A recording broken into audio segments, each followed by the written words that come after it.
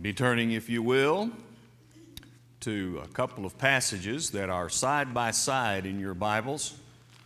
Basically, 2 Timothy 3, 16 and 17, 1 Timothy 4, 12 to 16. Those texts are probably flipping one page. You can get to both of them, and we will be there in just a moment.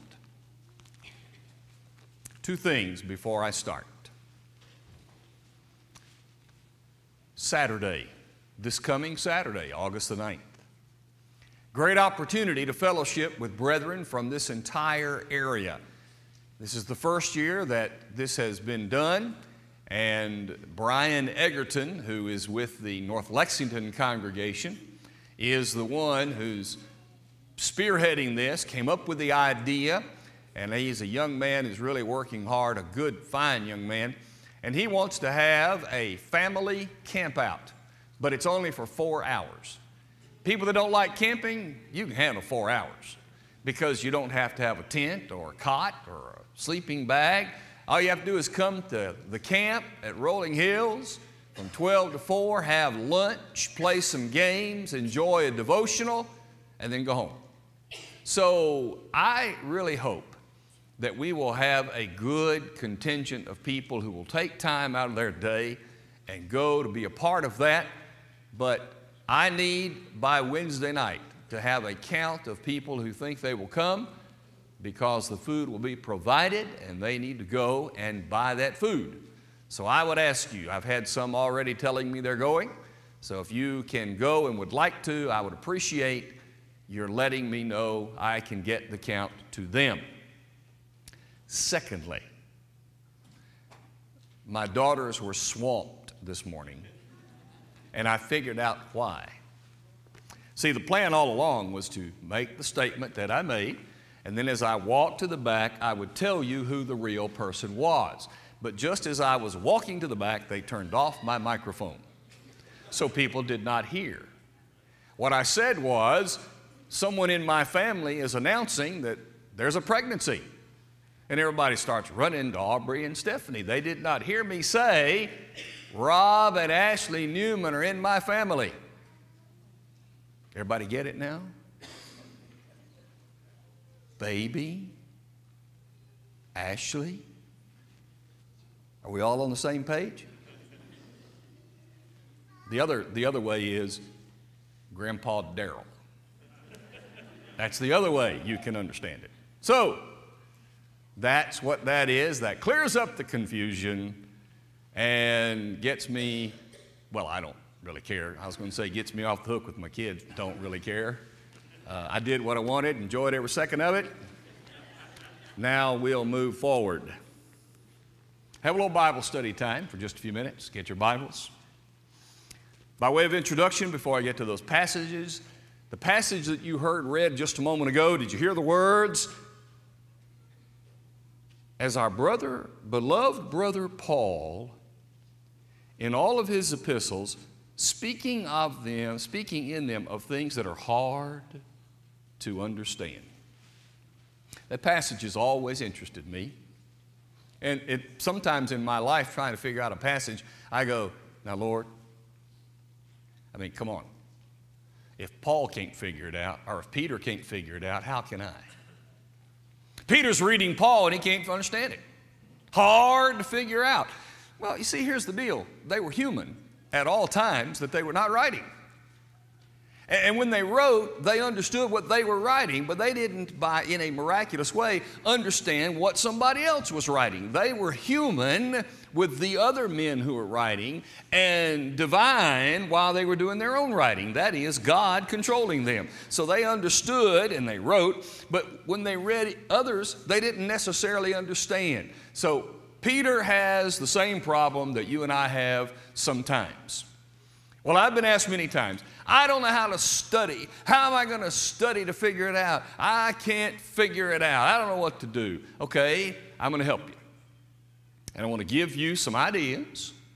And it's a way, not the only one, maybe not even the best one, but it certainly is a good one. Sort of sounds like those open doors, doesn't it? There's a whole bunch of them, but it's a good one, whichever one you choose. I just give you the one that I know, one that I think will help, and I'll leave it with you in just a few minutes. But we begin 2 Timothy chapter 3. Bible study begins this way. I have to have a deep belief in the power of the Bible. Now, if you don't really believe in the Bible, if you don't really understand that it is indeed from God, it has a power, it is powerful, then you're not going to ask the question, help me understand it. And if you don't really think that the Bible is for you, for us, it's a part of our lives, it is what God is going to use to judge us. If you don't really believe that, then you probably don't care about how to study it. But if you really do, if you're really on board, if you're willing to say, as Jesus said, by my words you will be judged. And if you really do believe that last picture of the book of Revelation, when the great white throne and the books were opened and another book was opened. The books, right here. Another book, God's list of the book of life. If you really believe that this is the Bible, if you really do, I'm not just talking about a mouth that says, I believe it. I'm talking about you're sold on it. This is the Bible. When you believe that, then you will be able to understand what God wants you to know. It begins with understanding the power of the Bible. Listen to what he said. Here's the text, 2 Timothy 3:16. All Scripture inspired of God. Be careful with that word is. If you have a translation that adds the word is, that's there for informational purposes, not in the original, meaning the text probably actually reads, all Scripture inspired by God. There is some that people call Scripture that's not inspired by God. He's not saying that everything called Scripture is inspired by God. He is saying that everything that God calls Scripture is inspired by God. All Scripture inspired by God is profitable for doctrine, for reproof, for correction, for instruction in righteousness. It is powerful as it is. For doctrine, to know all I need to know. For reproof, for correcting when I don't get it right. For doctrine, for reproof, for instruction in righteousness. I need to know, how can I be right? How can I be right? Well, that instruction in righteousness, how to be right, follows the word correction. So if I need to get corrected, I need to know how to be right. The power is in the word. Romans 1:16. I'm not ashamed of the gospel of Christ. Paul said, it's the power of God to salvation. No one is converted to the Lord by the power of any human being or any human process. It is the power of the Word that actually converts. The Word as it is powerful. Number two, we need to accept, and then you can understand, the power of the Bible and what it can do. Not only what it is, but what it can do. Verse 17, that the man of God may be complete, fully equipped for every good work. The word complete is a word that is used only here in Scripture. That's it. It's a word that means it is nothing left out.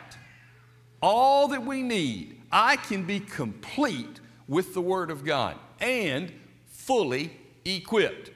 Fully equipped.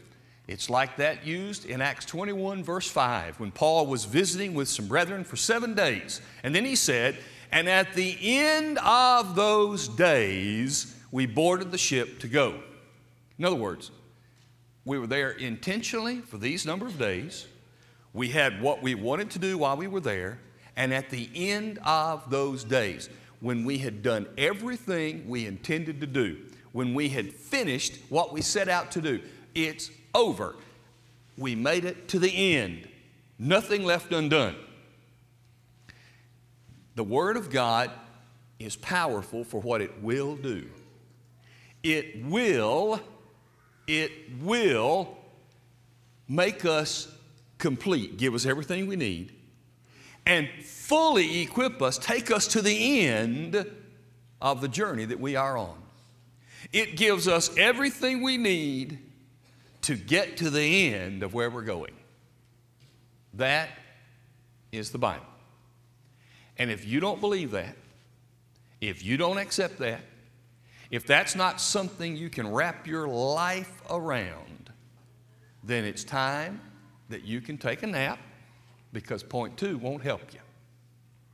But if you're on board with me, that that's exactly what the Bible is, then let me give you point 2. How can I take this powerful word that I know beyond doubt comes from God, but sometimes I just don't get it? Everybody struggles. Everybody has times when they don't understand texts. There have been many times I have taught a Bible class and I don't really understand this text that I'm dealing with, and somebody in the class will say, "What about this?" And I go, "Oh, that's good." We all work together, we can understand things. But the idea is we all have trouble. There are texts of Scripture that are very difficult to understand. I admit that. We have to spend some time with them. Here's what I want to propose. Maybe you have a text that you have struggled with. Maybe you have a passage that you really would like to say, "What are we going to do with this? How do we get this? What am I supposed to do?" If you have one of those texts, write it down, hand it to me, and we will take some Bible study time, spread out over ever how long, not every Sunday night, but periodically, and we will look in depth at that text, trying to understand it in this group study. So if you have a text like that, hand it to me. And I will work with it myself. You be working with it, because I'm going to give you a way tonight that you can work with it. And when we come together, maybe we've already worked on it and we can come to an understanding together. I remember as a young man, in fact, I think I was in college when it happened.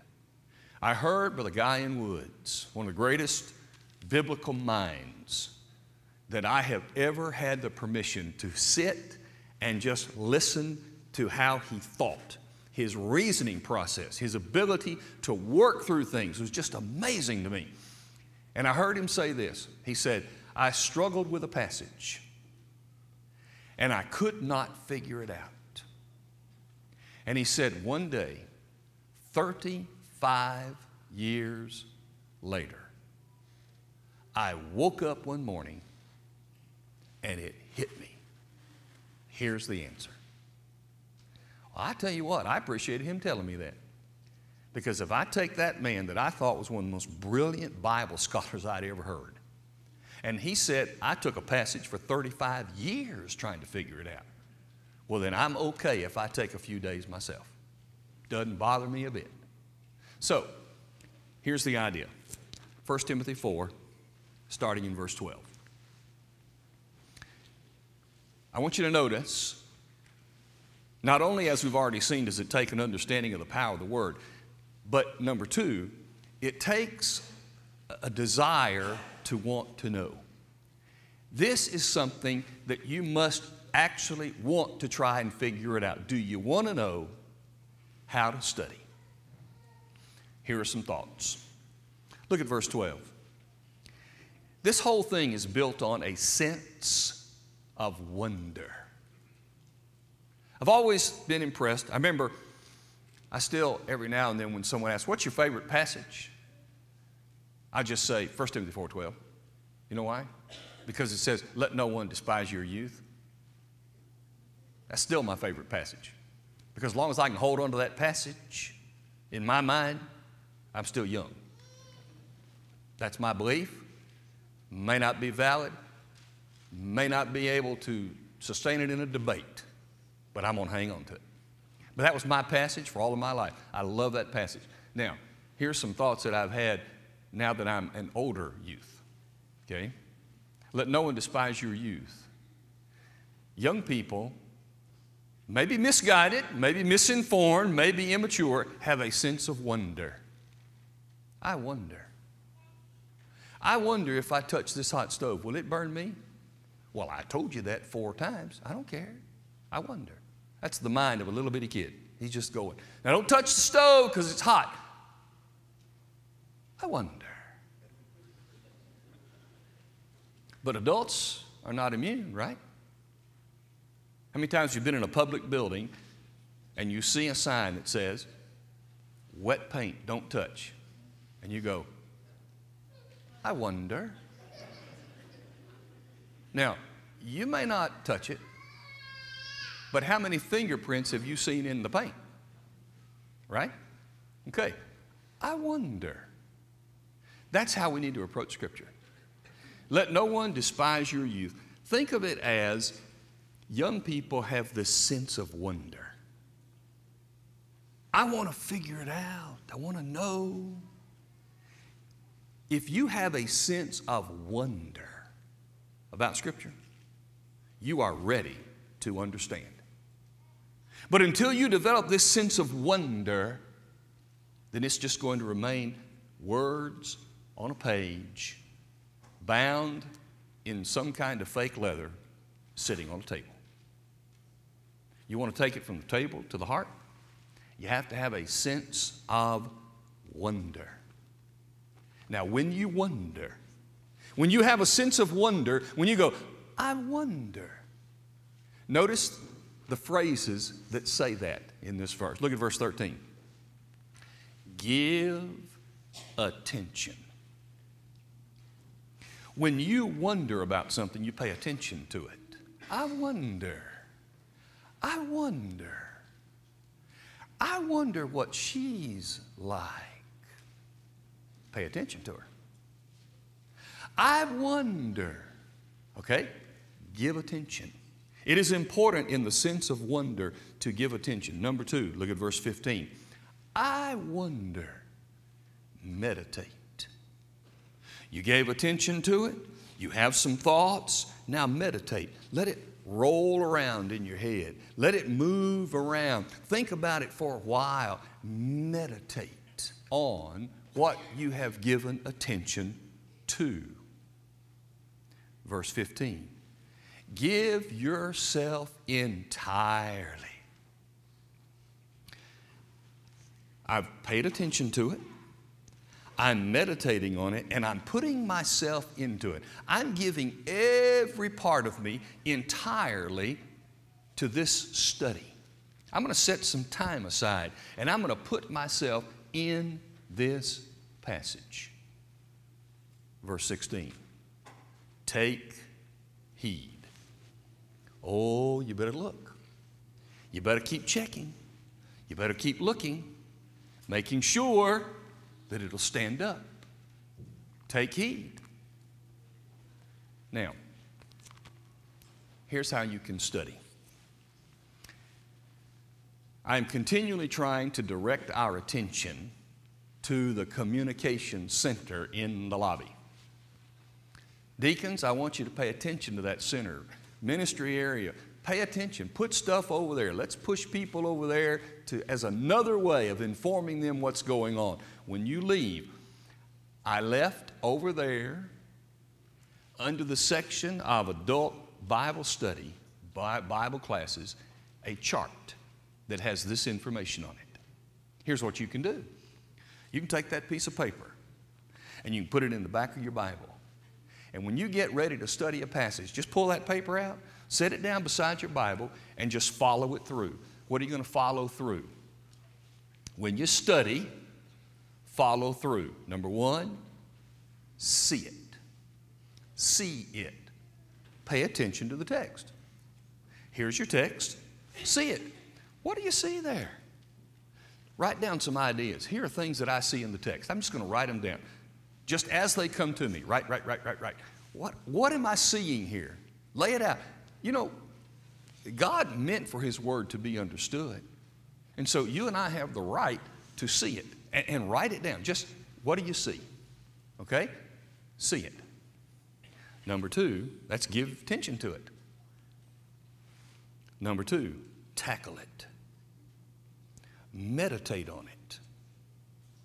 I mean, now find you some resource material. Look up some words. Find some other texts that apply. Use a commentary. Try to get everything you can think about it. Really gather in the material. You just tackle it. I mean, tackle it to the ground and hold it down. Number three, use it. Now once you've tackled it, you've got everything out there, you know sort of what's going on, now put it into practice. How does this affect me? How can I use this in my everyday life? What are some practical applications of what I'm seeing in this text? Give yourself entirely to it. Fourth, defend it. The text said take heed. Take heed how? Don't you fall away. Don't you get tripped up. When you take everything that you've studied and learned, and when you found practical uses for it, now judge it based on what are some possible things that people might bring up in opposition to what I have found. Defend it. Be able to defend what you found in that text with somebody else. 5, now that text is yours. Study. See it, tackle it, use it, defend it. Now it's yours. And now it's a part of you. Now you've learned how to do it. And now you can do it with other passages. And now your understanding of Scripture just begins to mushroom.